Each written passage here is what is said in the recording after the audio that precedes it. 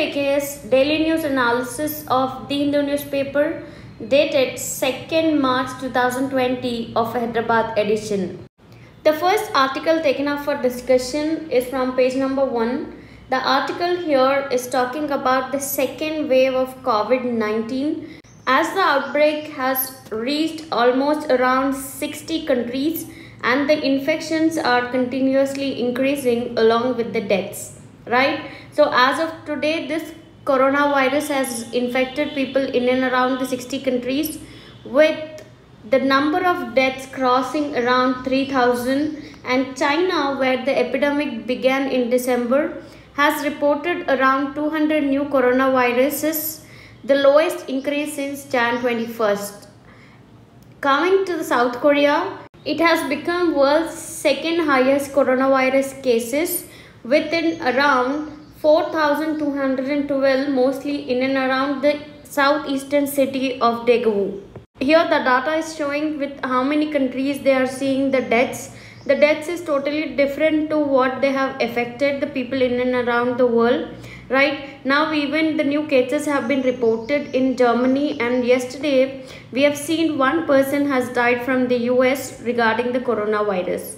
Right, in this case, the WHO has given few bit of clarification saying that this coronavirus is being transmitted by the droplets as well as the fomites. Earlier we were thinking that it is actually getting transmitted due to airborne kind of things, but yet the WHO has given clarification saying that this coronavirus is being transmitted by using the droplets or the fomites, especially during a close unprotected contact between the infected as well as the infectee, right? So the airborne spread has not been reported for this COVID-19 and it is not believed to the major driver of transmission.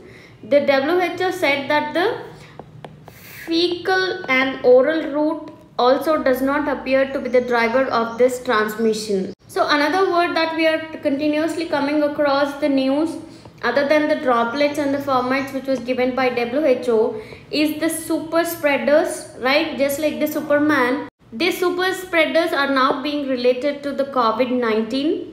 Here, super spreader means any individual whose immune system may not be good at suppressing the coronavirus, or alternatively may be so good that they don't feel symptoms themselves but yet carry on the transmitting to others, right? So here we have got to see such type of super spreaders in the South Korea, where a woman who believed to have infected hundreds of people after she visited a church was labeled as super spreader. So leaving about the number of countries infected and the number of people, the deaths that we are seeing every day in the news, if we see this coronavirus has not only has brought about a pandemic within the people about the health issue, but yet we are able to see empty streets of tourists, workers, and this coronavirus has shaken the economies and it is rewriting the realities of daily life.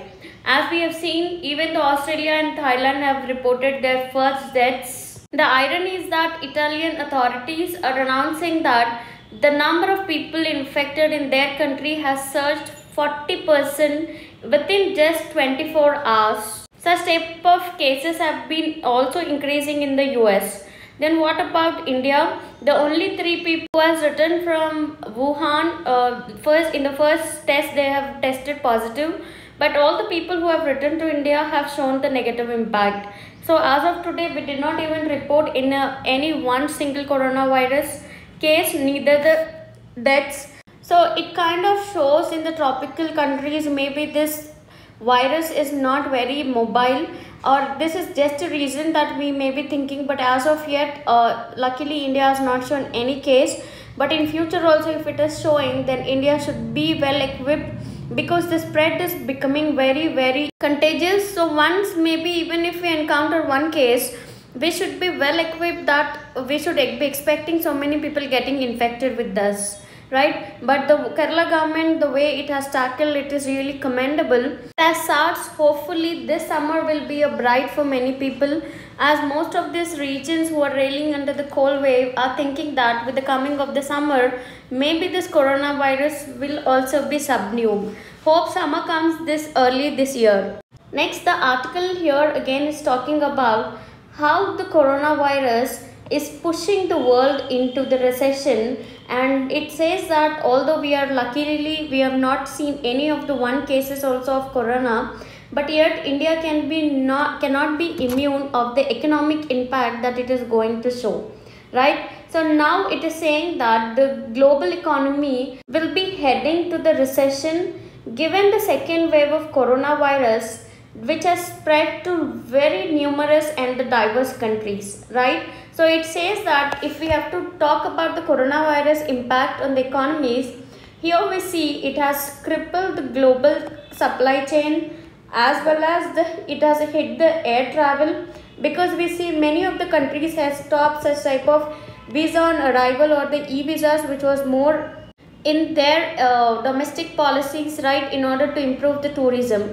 But now most of the countries have closed their borders also. Example, Pakistan, just because the coronavirus outbreak is rampant in Iran, right? So that has even taken a toll on the air travel, as well as it has even convulsed the markets. So the major countries which got affected by the coronavirus such type of impact on the economy is again the US, right? The US, which is considered as a global economic engine, when this China economy is also already in a deep trouble. As we all been knowing, most of the Wuhan or the Hubei province itself is closed, and the slowdown and the worst recession in the major two global economies is not a good news for anybody. Or even the slowdown or the recession, what it is going to bring, most of the economies of the world are going to face the brunt. As we have seen how the people are reacting to this present virus, because we have seen they are moving towards the government bonds and they are abandoning the share market. That's why we see the prices of the government bonds was increasing, whereas the yields kept on decreasing. And if you see the Sensex market of the US, it was the worst experience since the 2008 global financial crisis, right? Not only that, even the gold prices are going down. Although this may be good for India, but yet if you see the demand over the world, this is not at all good for the economies. But another major trouble that we all have been ignoring, just leaving about the economies, is the companies which are going to be affected. We know that we have been pitching about the globalization, where there will be a chain supply to the markets, where the markets are different and the production houses are different. So most of the companies in the US, given that Apple or Adidas and P&G are in difficulty, because these companies are hugely exposed to the supply chain market which is existing in China. So once this chain of markets is going to be broken, especially because these people are dependent on China, it is going to show a huge impact on the economies of the different worlds. Now we cannot just sly away by saying that economies, just because it is affecting the economies, it is leading to something called as financial crisis, right? So if it was just a financial crisis, then the central government or the central banks of particular country can talk about like rate cuts of repo or reverse repo, or they will even try to bail out. But this virus is very immune to the financial crisis.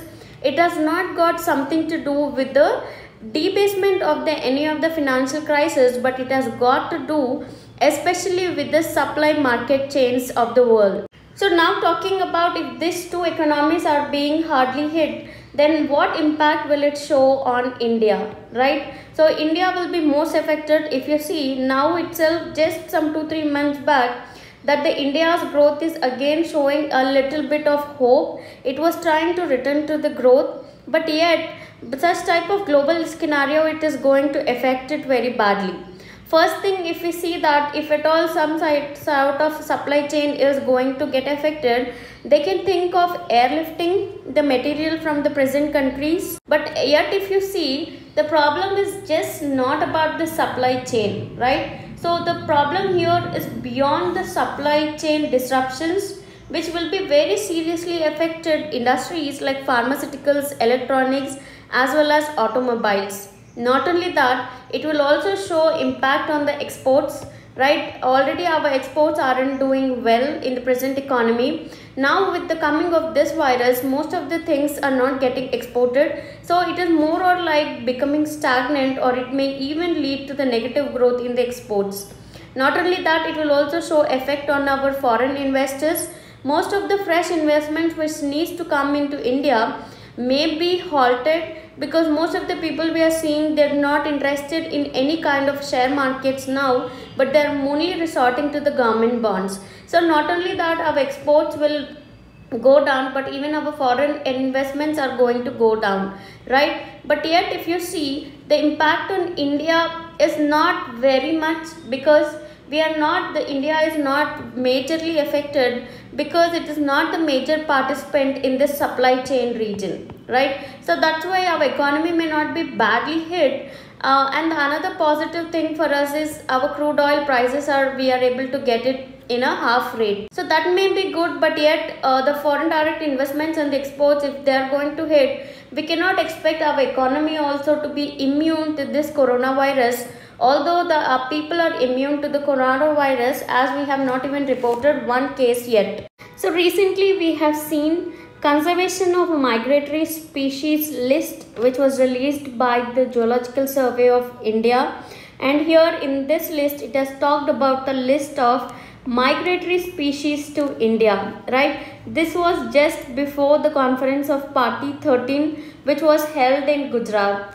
Now the article here is talking about the list, how they have improvised it. So before the conference of parties, they have just given the list of 451 migratory animals, right? But now they have improvised the list to 457. In that we have seen that the majority of the migration happens among the birds, which itself take away the 83% of the migratory species to India, amounting 380 birds which come to India. So the 6 species have been added. That includes the Asian elephant, Great Indian bustard, Bengal phoenicon, ocean white-tip shark, Uriel, as well as smooth-hammered shark. So these 6 have been added together to form 457 species which migrate to India annually.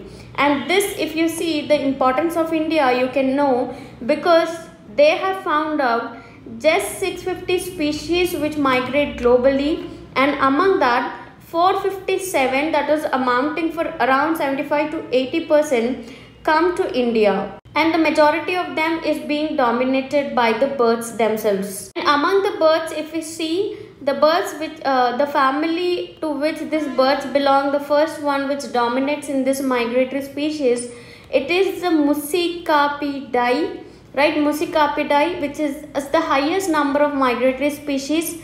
Next, it is the highest group which follows this migratory birds are called as raptors, or the birds of prey. Example in this includes like eagle, owls, vultures and kinds, which are from the family of Acaipiridae, right? So now they say they have found out 3 flyways. Flyways here means just like how we call it as highways. So this is the flight paths used by these birds that we can categorize as the first one, Central Asian flyway, East Asian flyway, as well as East Asian Australian flyway. And another group of birds that migrate in large number are the waders or the shorebirds, right? So here, giving the birds, I want you people to remember at least the 3 flyways from where these birds come, and the 6 recently edited migratory species, right? Coming to the mammals which migrate, are around 46 in number, with the bats being the highest, followed by dolphins, as well as the fish which migrate to the shores of India. So before this COP13, the Zoological Survey of India has compiled around 22 species, which includes like 12 sharks and 10 ray fish, and the oceanic white tip that we are seeing here, which was recently added, and the smooth hammer shark has been added to the list, right? So the total number of migratory fish species from India under this conservation of migratory species stands around 24, right? So then also 7 reptiles, which includes 5 species of turtles and the Indian gharial and saltwater crocodile are among the conservation of migratory species. But after this COP13, we do not see any addition to this reptile list. Next, the article here is talking about the survey that has appeared in the latest edition of a journal called as Water Policy. So this survey has said that 8 towns in the Himalayan regions, which includes Bangladesh, Pakistan, India as well as Nepal, it has said that there is around a deficiency of water supply with 20 to 70%, right? This is very stunning thing for us, because Himalayan regions we have many glaciers, and we always thought that because these countries have Himalayan glaciers, so the cities which are located in and around these Himalayan ranges may never fall short of the water, at least in the near future, right? But yet this report is an eye-opener for us, which says that around there is a deficit of 20 to 70% in these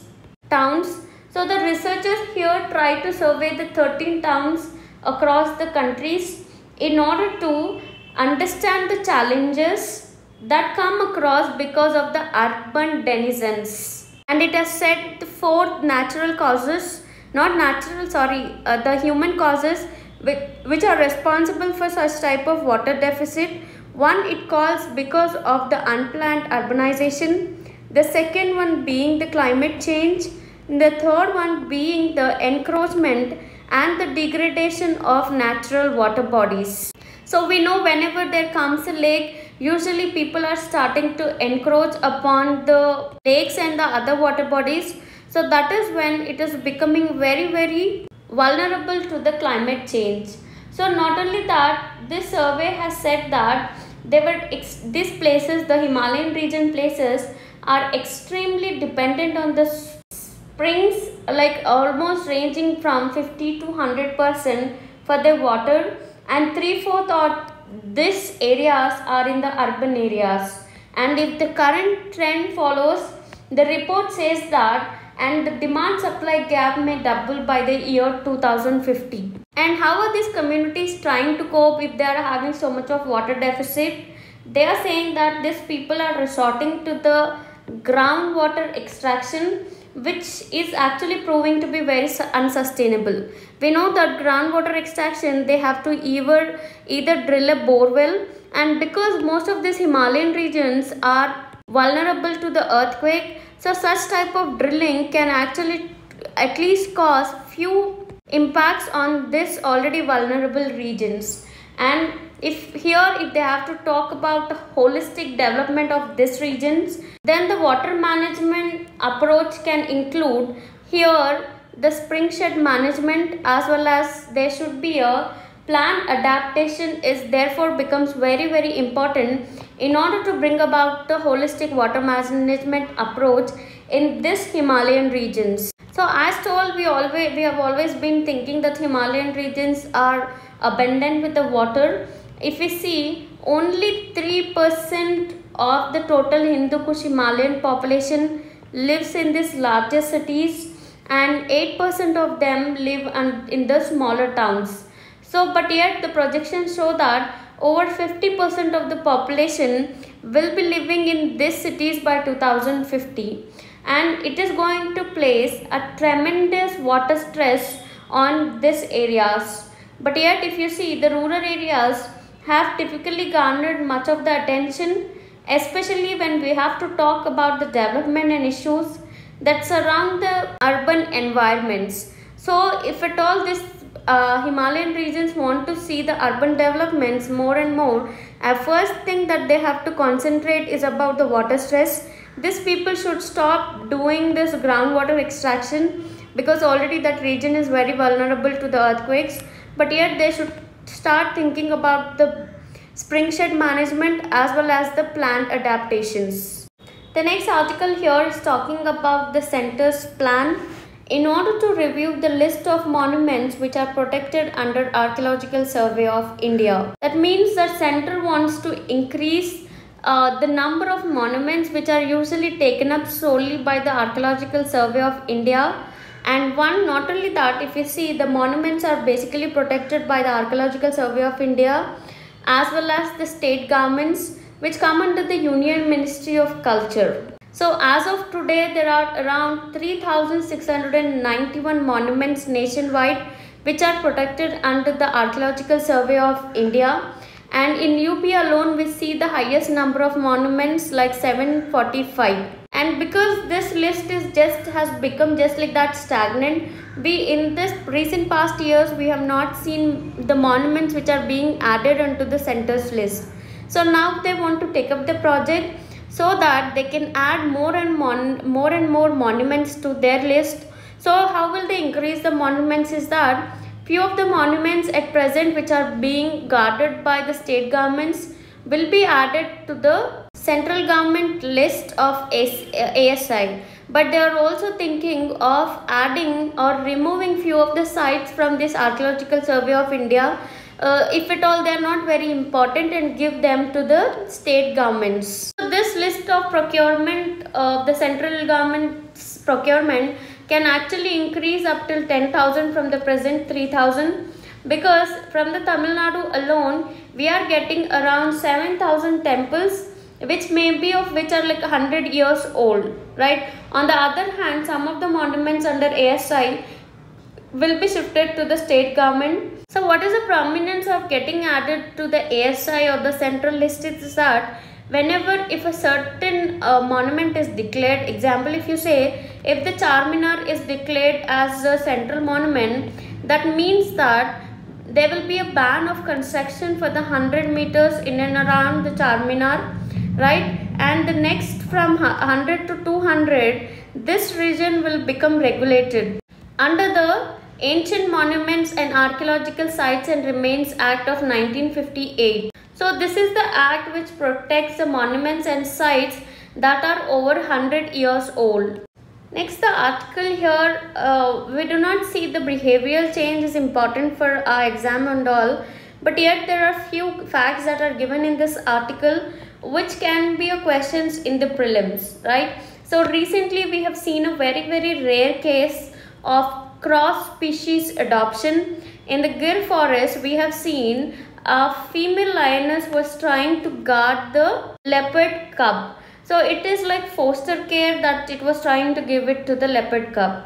Although this bond was very short-lived, around like only it lasted for 29 to 30 days, but yet it is a very rare case of foster care, especially between the two competing feline species, right? So we have been seeing lions and leopards coexist, but there is no kind of harmony, and here we get to see the lioness trying to rear the leopard cub as her own is actually stimulating an intriguing behavioral questions. That may be because this present lion has recently lost his cub, so that has actually blinded it in order to give a motherly care to the leopard cub, right? So in this context, the important things to see here is that such type of foster care is also given by the species like elephant seals as well as the sea lions. So these two within the same species, if at all a child is considered to be orphan,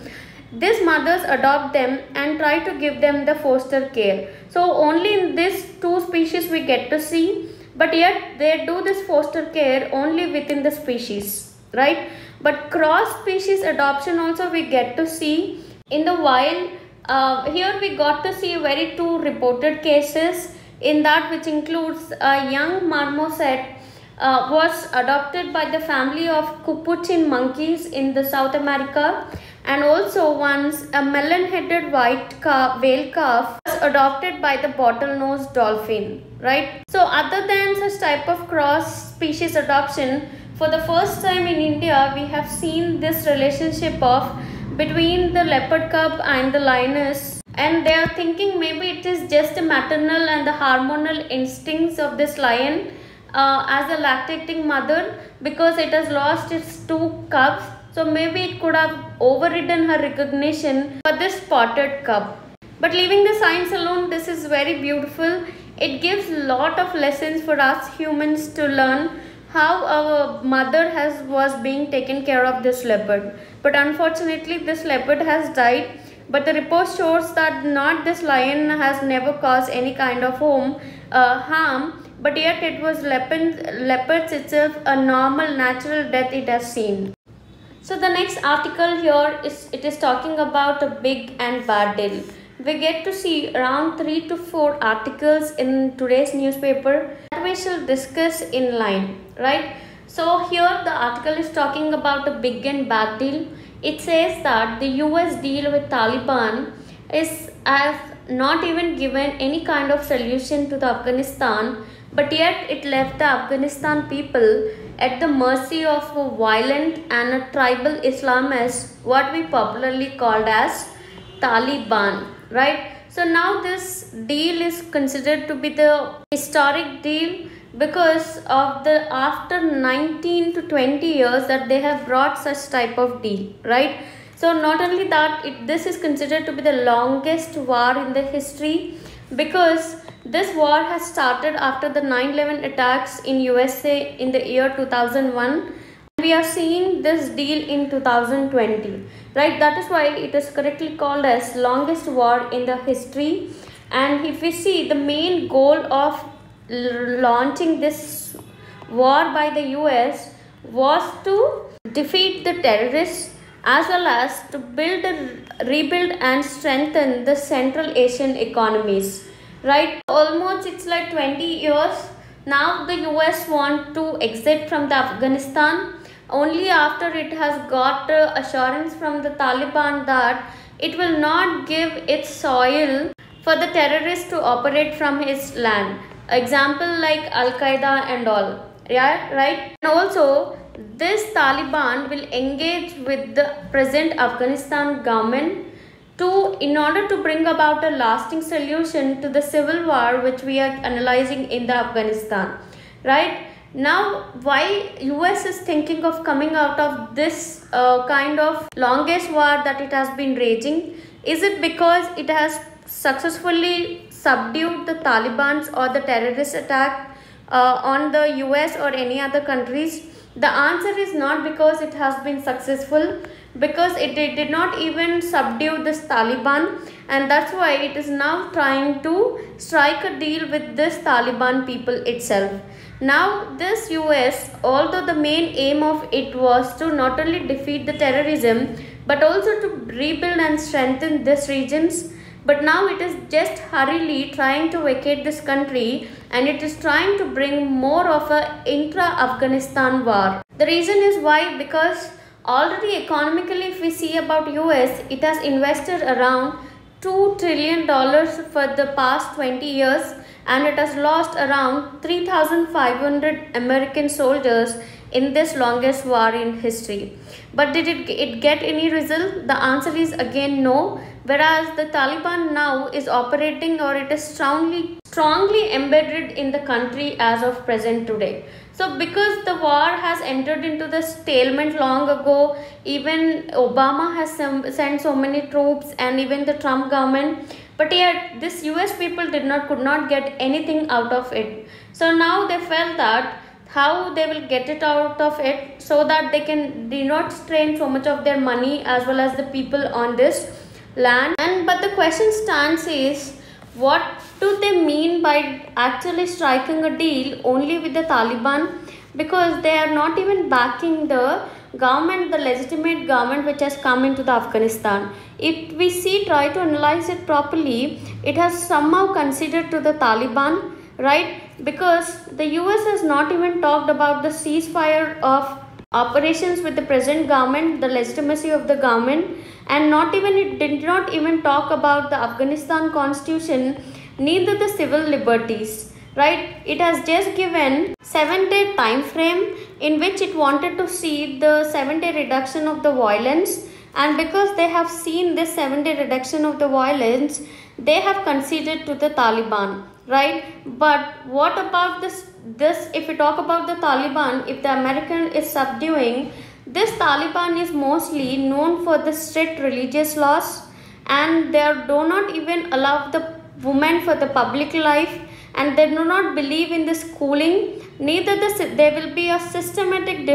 discrimination on the religious lines. So here it seems like they do not even back the Afghanistan government. All this shows that this US government just wanted to evade or go away from this land, but just striking a deal. So now it has left it to the intra-governmental war, that is between the Taliban and the Afghanistan, right? So it is asking for just a ceasefire, and slowly the US government is going to remove its military men from this land.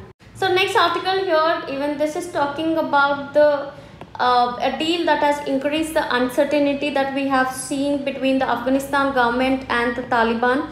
So there is a huge question mark about the intra-Afghanistan fighting, so which is the most important issue as of now, because the future relationship, as we are thinking that the dialogue between this Taliban and Afghanistan is going to be something good between these countries, right? Because we see that it is the main reason why US is going back is to bring back the soldiers. It has said that within this 14 months they are going to withdraw all the soldiers from the Afghanistan land, and within this 135 days they are going to take away the 8,600 forces of America's back to their country. So this comes very handy to the Trump government because of the elections which are due over there. But if we have to talk about the Taliban and the Afghan government dialogue, which is going to start from this March 10th, this does not seem, it seems like something between the major ethnic group and the minor ethnic groups dialogue, right? So this Pashtun, the present government, which is headed by the Ghani, he belongs to the Pashtun ethnic group of Afghanistan, whereas the other person who is representing the Taliban's middleman, called as Abdullah Base, he is among the fellow Tajiks, which is the second largest group in Afghanistan. We can call it to be something like intra-Pashtun deal, because which are going to reach at expenses of the other ethnic groups. Especially here we can see Tajiks as well as the Uzbeks, who formed the bulk of the anti-Taliban Northern Alliance from 1996 to 2001. So there is going to be a lot of ethnic fissures which may descend upon this conflict. Similarly, if we have to talk about the Taliban, Taliban is not having very strong knitted force.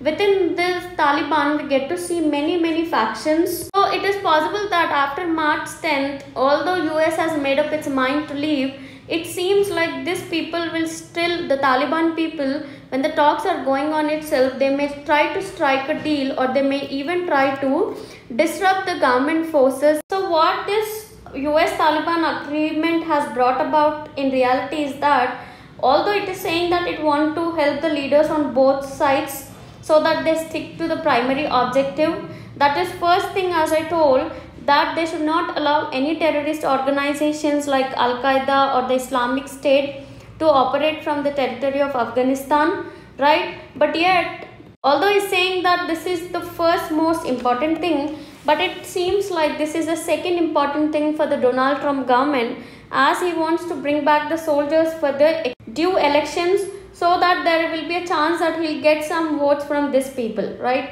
So not only that, the Taliban leadership has also achieved its primary goal. That means the main goal of the Taliban was the withdrawal of the foreign forces. That is what it is happening, and we get to see that already the Taliban actually controls the half of the territory in the Afghanistan. So now with the withdrawal of this troops also from Afghanistan, it seems that it is going to make it more stronger, and what it is going to impact we do not know. But what is important for us is the impact what it is going to bring on India, because already India has invested so much on the resources in order to bring about the stability in the Afghanistan. This Afghanistan is very important for us because it is not only the gateway for Central Asia, but it is also the country through which we wanted to counter the Pakistan. But it seems like the present Taliban is having some kind of concessions towards the Pakistan. So when US is talking that, saying that their land should not be used by the terrorists against US or its allies, right? So does India include in this allies or not, we do not know. So we have a constant fear about what Taliban is going to collude with Pakistan and bring about any kind of disruptions to India. So the next article here is again related to the same US-Taliban agreement. So by knowing all these articles, we will be clear here afterwards whatever the question comes. We are not leaving any stone unturned that you will not understand the basics of this concept, right? So now the India has signaled that it is happy with the deal what has happened in the Taliban, because it has also even sent its envoys in order to see what's happening in the Doha, right? As the US is striking a deal after 19 years.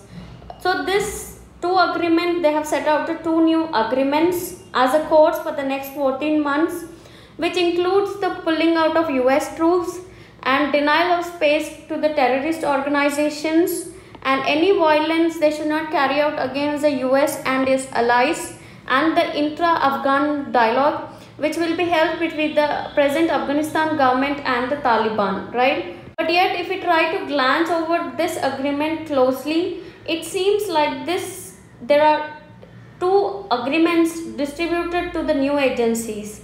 One is about the agreement for bringing peace to Afghanistan between the Islamic Emirates of Afghanistan. Although it is the name change for the Taliban, this present thing is not accepted or not recognized by the US, like this name called as Islamic Emirate of Afghanistan, and it is only known as Taliban. The next agreement is on the joint declaration between the Islamic Republic of Afghanistan and the United States of America for bringing peace to the Afghanistan, right? So this is the peace deal that we had been talking about. It will bring the diplomatic and security experts. Although such type of reduction in the violence is a much needed for the Afghans, right? But yet all the Taliban demands have been front loaded, while the actual terms of the peace deal, if we see, they did not negotiate between it depends on the negotiations between the Taliban and the present Afghanistan, right? So most critical of the agreements will stand entirely, like it seems to be like one-sided, because Taliban cannot deliver on the assurances. It's not like just because it is giving a word to USA, it is going to stand anything on its words, right? And now here in this interview, if we talk about, they are trying to analyze, does the US and the allies include India? So that becomes an important question for us, because in the Doha agreement, all the Taliban has said that it will enforce the mechanism so as to prevent the Afghanistan soil to be used by any terrorist organization, right? So as I told, that ally, will India include in it? That there is a big question mark over this, because Taliban is having some kind of pro-Pakistan alliance. So maybe they will use this territory in order to operate against India. We do not know, right?